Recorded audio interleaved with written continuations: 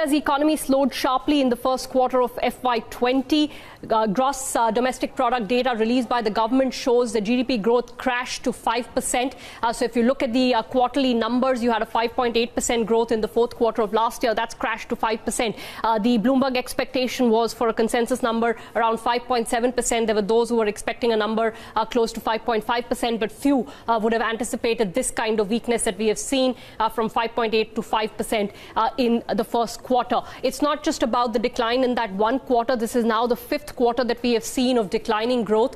So you were in Q1 of FY19 growing at 8%. That has steadily been coming down to 5% now. So over this period, you've lost in terms of momentum 3 percentage points on the growth front. Now, the next chart will tell you the real problem and the worrying problem for the Indian economy, and that is on the consumption side. Consumption is about 57% of the Indian economy, and private final consumption expenditure, which has been a bulwark of the Indian economy. When everything else was in trouble, from investment to government finances, it was the private spending that held up the economy. Well, that is now starting to crack. So private final consumption expenditure growth has come in at just 3.1% in the first quarter of FY20 compared to 7.2% in Q4 FY19. At 7.2%, people were worrying that this is starting to look a little bit worrying, and it's weak compared to trend, which has been close to 8-9%. So at 3.1%, there is going to be justifiably some alarm. The reason I say that is because we don't have private investment in the economy right now. The government's finances are constrained. And on top of that, if consumption, the one thing that was going right for the economy, also starts to crack, then you really have something to worry about. It's not clear what is leading to this consumption growth. A lot of times, sentiment feeds in as well. But there are other factors, real factors, such as the slowdown in rural incomes. We've talked about that for quarters now. That is clearly playing a part. Job creation, everybody anecdotally believes, has not been strong. So urban consumption is also taking a hit. Some of the leveraged consumption from NBFCs came off because of the NBFC crisis. All put together, you now have a slowdown in consumption of a fairly serious magnitude. If this is not a one-quarter slowdown. One shouldn't make too much of a one-quarter slowdown, but the extent of the slowdown is most definitely worrying. Gross fixed capital formation, an indication of investment, grew at 4.4% in Q1 FY20.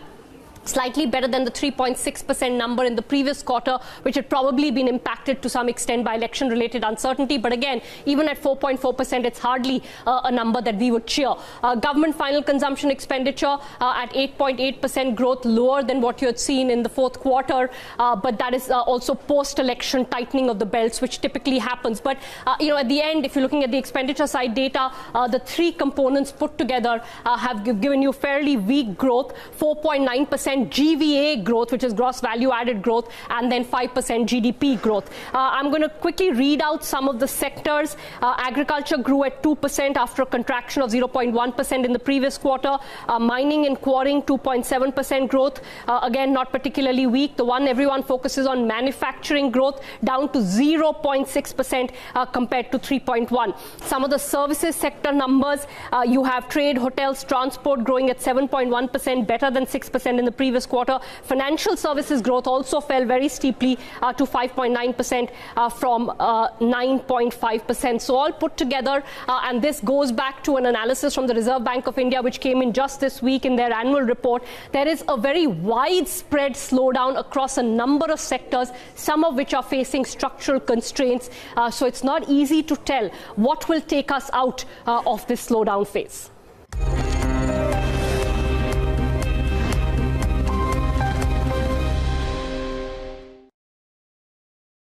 India's economy slowed sharply in the first quarter of FY20. Gross domestic product data released by the government shows the GDP growth crashed to 5%. So if you look at the quarterly numbers, you had a 5.8% growth in the fourth quarter of last year. That's crashed to 5%. The Bloomberg expectation was for a consensus number around 5.7%. There were those who were expecting a number close to 5.5%, but few would have anticipated this kind of weakness that we have seen from 5.8 to 5% in the first first quarter. It's not just about the decline in that one quarter. This is now the fifth quarter that we have seen of declining growth. So you were in Q1 of FY19 growing at 8%. That has steadily been coming down to 5% now. So over this period, you've lost in terms of momentum 3 percentage points on the growth front. Now, the next chart will tell you the real problem and the worrying problem for the Indian economy, and that is on the consumption side. Consumption is about 57% of the Indian economy, and private final consumption expenditure, which has been a bulwark of the Indian economy when everything else was in trouble, from investment to government finances, it was the private spending that held up the economy. Well, that is now starting to crack. So private final consumption expenditure growth has come in at just 3.1% in the first quarter of FY20 compared to 7.2% in Q4 FY19. At 7.2%, people were worrying that this is starting to look a little bit worrying, and it's weak compared to trend, which has been close to 8-9%. So at 3.1%, there is going to be justifiably some alarm. The reason I say that is because we don't have private investment in the economy right now. The government's finances are constrained. And on top of that, if consumption, the one thing that was going right for the economy, also starts to crack, then you really have something to worry about. It's not clear what is leading to this consumption growth. A lot of times, sentiment feeds in as well. But there are other factors, real factors, such as the slowdown in rural incomes. We've talked about that for quarters now. That is clearly playing a part. Job creation, everybody anecdotally believes, has not been strong. So urban consumption is also taking a hit. Some of the leveraged consumption from NBFCs came off because of the NBFC crisis. All put together, you now have a slowdown in consumption of a fairly serious magnitude. If this is not a one-quarter slowdown. One shouldn't make too much of a one-quarter slowdown, but the extent of the slowdown is most definitely worrying. Gross fixed capital formation, an indication of investment, grew at 4.4% in Q1 FY20. Slightly better than the 3.6% number in the previous quarter, which had probably been impacted to some extent by election-related uncertainty. But again, even at 4.4%, it's hardly a number that we would cheer. Government final consumption expenditure at 8.8% growth, lower than what you had seen in the fourth quarter. But that is also post-election tightening of the belts, which typically happens. But, at the end, if you're looking at the expenditure side data, the three components put together have given you fairly weak growth, 4.9% GVA growth, which is gross value added growth, and then 5% GDP growth. I'm going to quickly read out some of the sectors. Agriculture grew at 2% after a contraction of 0.1% in the previous quarter. Mining and quarrying, 2.7% growth. Again, not particularly weak. The one everyone focuses on, manufacturing growth, down to 0.6% compared to 3.1%. Some of the services sector numbers, you have trade, hotels, transport growing at 7.1%, better than 6% in the previous quarter. Financial services growth also fell very steeply to 5.9% from 9.5%. So all put together, and this goes back to an analysis from the Reserve Bank of India, which came in just this week in their annual report. There is a very widespread slowdown across a number of sectors, some of which are facing structural constraints. So it's not easy to tell what will take us out of this slowdown phase.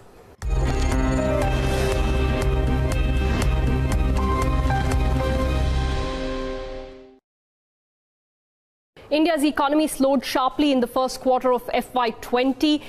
Gross domestic product data released by the government shows the GDP growth crashed to 5%. So if you look at the quarterly numbers, you had a 5.8% growth in the fourth quarter of last year. That's crashed to 5%. The Bloomberg expectation was for a consensus number around 5.7%. There were those who were expecting a number close to 5.5%, but few would have anticipated this kind of weakness that we have seen from 5.8 to 5% in the first quarter. It's not just about the decline in that one quarter. This is now the fifth quarter that we have seen of declining growth.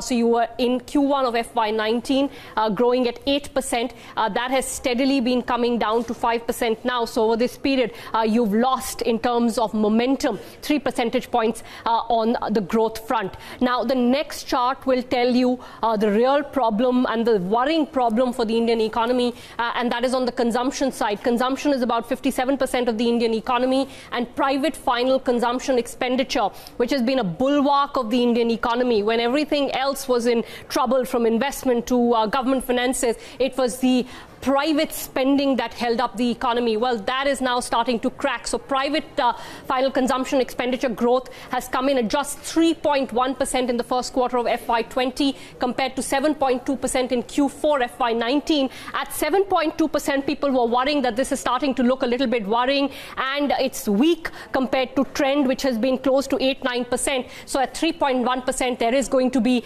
justifiably some alarm. The reason I say that is because we don't have private investment in the economy right now. The government's finances are constrained. And on top of that, if consumption, the one thing that was going right for the economy, also starts to crack, then you really have something to worry about.